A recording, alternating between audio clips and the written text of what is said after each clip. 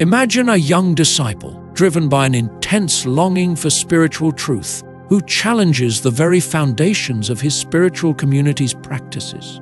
What happens when a seeker's fervent quest for divine realization collides with the deep human struggles of his revered teacher? Welcome to another video in our series on Swami Vivekananda. In this episode, we delve into Narendra's critical perspective on spiritual practices and his intense spiritual quest under the guidance of Sri Ramakrishna. Watch as Narendra confronts the pitfalls of emotionalism in spirituality, faces the challenges of his master's deteriorating health, and experiences profound spiritual revelations. Discover how these pivotal moments shape Narendra's understanding and commitment to his spiritual path. Narendra's alert mind soon saw this dangerous trend in their lives. He began to make fun of the elders and warned his young brother disciples about the harmful effect of indulging in such outbursts. Real spirituality, he told them over and over again, was the eradication of worldly tendencies and the development of man's higher nature. He derided their tears and trances as symptoms of nervous disorder, which should be corrected by the power of the will and, if necessary, by nourishing food and proper medical treatment. Very often, he said, unwary devotees of God fall victims to mental and physical breakdown. Of 100 persons who take up the spiritual life, he grimly warned, 80% turn out to be charlatans, 15 insane, and only 5, maybe, get a glimpse of the real truth. Therefore, beware. He appealed to their inner strength and admonished them to keep away from all sentimental nonsense. He described to the young disciples Sri Ramakrishna's uncompromising self-control, passionate yearning for God, and utter renunciation of attachment to the world. And he insisted that those who loved the Master should apply his teachings in their lives. Sri Ramakrishna, too, coming to realize the approaching end of his mortal existence, impressed it upon the devotees that the realization of God depended upon the giving up of lust and greed. The young disciples became grateful to Narendranath for thus guiding them during the formative period of their spiritual career. They spent their leisure hours together in meditation, study, devotional music, and healthy spiritual discussions. The illness of Sri Ramakrishna showed no sign of abatement. The boys redoubled their efforts to nurse him, and Narendra was constantly by their side, cheering them whenever they felt depressed. One day he found them hesitant about approaching the Master. They had been told that the illness was infectious. Narendra dragged them to the Master's room. Lying in a corner was a cup containing part of the gruel which Sri Ramakrishna could not swallow. It was mixed with his saliva. Narendra seized the cup and swallowed its contents. This set at rest the boy's misgivings. Narendra, understanding the fatal nature of Sri Ramakrishna's illness and realizing that the beloved teacher would not live long, intensified his own spiritual practices. His longing for the vision of God knew no limit. One day he asked the Master for the boon of remaining merged in samadhi 3 or 4 days at a stretch, interrupting his meditation now and then for a bite of food. "You are a fool," said the Master. "There is a state higher than that. It is you who sing, 'O Lord, thou art all that exists.'" Sri Ramakrishna wanted the disciple to see God in all beings and to serve them in a spirit of worship.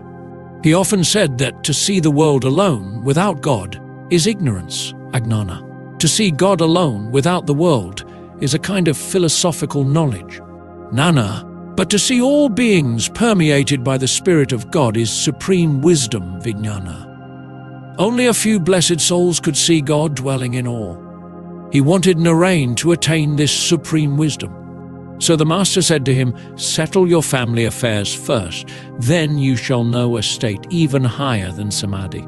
On another occasion, in response to a similar request, Sri Ramakrishna said to Naren, "Shame on you. You are asking for such an insignificant thing. I thought that you would be like a big banyan tree, and that thousands of people would rest in your shade. But now I see that you are seeking your own liberation." Thus scolded, Narendra shed profuse tears. he realized the greatness of Sri Ramakrishna's heart. An intense fire was raging within Narendra's soul. He could hardly touch his college books. He felt it was a dreadful thing to waste time in that way. One morning he went home but suddenly experienced an inner fear. He wept for not having made much spiritual progress and hurried to Kashipur, almost unconscious of the outside world. His shoes slipped off somewhere, and as he ran past a rick of straw, some of it stuck to his clothes. Only after entering the master's room did he feel some inner peace. Sri Ramakrishna said to the other disciples present, "Look at Narain's state of mind. Previously he did not believe in the personal God or divine forms. Now he is dying for God's vision."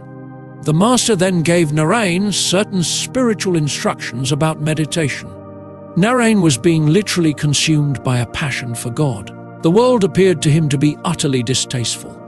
When the master reminded him of his college studies, the disciple said, "I would feel relieved if I could swallow a drug and forget all I have learnt." He spent night after night in meditation under the tress in the Panchavati. At Dakshineshwar, where Sri Ramakrishna, during the days of his spiritual discipline, had contemplated God, he felt the awakening of the Kundalini, the spiritual energy, usually dormant in man but aroused by the practice of spiritual disciplines, and had other spiritual visions. One day at Kashipur, Narendra was meditating under a tree with Girish, another disciple. The place was infested with mosquitoes.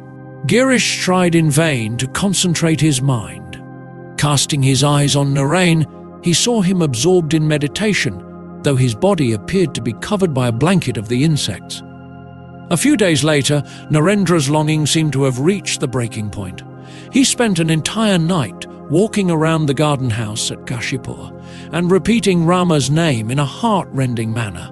In the early hours of the morning, Sri Ramakrishna heard his voice, called him to his side and said affectionately, "Listen, my child, why are you acting that way? What will you achieve by such impatience?" He stopped for a minute and then continued, "See, Narain, what you have been doing now, I did for 12 long years. A storm raged in my head during that period. What will you realize in one night?" But the master was pleased with Narain's spiritual struggle and made no secret of his wish to make him his spiritual heir.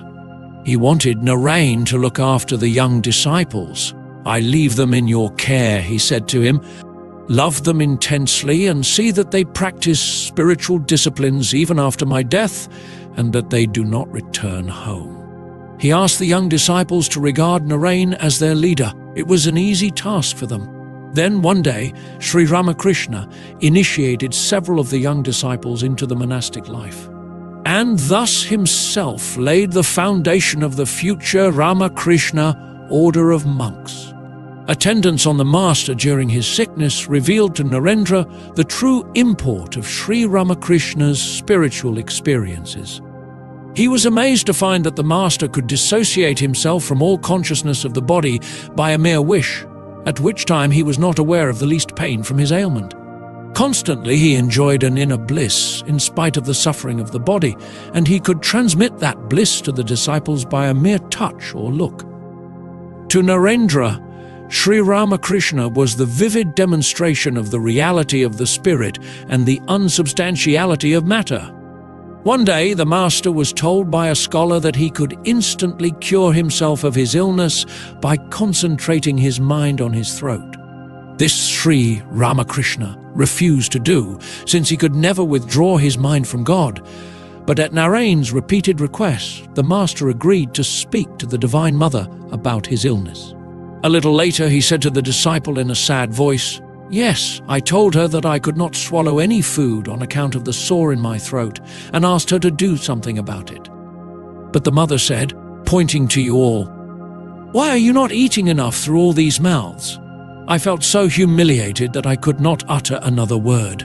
Narendra realized how Sri Ramakrishna applied in life the Vedantic idea of the oneness of existence, and also came to know that only through such realization could one rise above the pain and suffering of the individual life. To live with Sri Ramakrishna during his illness was in itself a spiritual experience. It was wonderful to witness how he bore with his pain. In one mood, he would see that the Divine Mother alone was the dispenser of pleasure and pain, and that his own will was one with the Mother's will. And in another mood, he would clearly behold the utter absence of diversity, God alone becoming men, animals, gardens, houses, roads, the executioner, the victim, and the slaughter posts, to use the Master's own words. Narendra saw in the Master the living explanation of the scriptures regarding the divine nature of the soul and the illusoriness of the body. Further, he came to know that Sri Ramakrishna had attained to that state by the total renunciation of woman and gold, which indeed was the gist of his teaching. Another idea was creeping into Naren's mind. He began to see how the transcendental reality, the Godhead, could embody itself as the personal God, and the Absolute become a divine incarnation. He was having a glimpse of the greatest of all divine mysteries, the incarnation of the Father as the Son for the redemption of the world. He began to believe that God becomes man so that man may become God. Sri Ramakrishna thus appeared to him in a new light. In our next episode, we journey through a transformative period in Narendra's life, where his spiritual quest takes him to Bodh Gaya, the sacred site of Buddha's enlightenment. Experience his intense meditative realizations and the profound guidance of Sri Ramakrishna as he navigates these mystical experiences. Don't miss the unfolding of Narendra's remarkable spiritual evolution and the critical role he will play in shaping the future of the Ramakrishna order. Thank you for listening till the end. Please subscribe, turn on the notifications, like, comment, and share with your friends. This will help more listeners to discover our channel and content.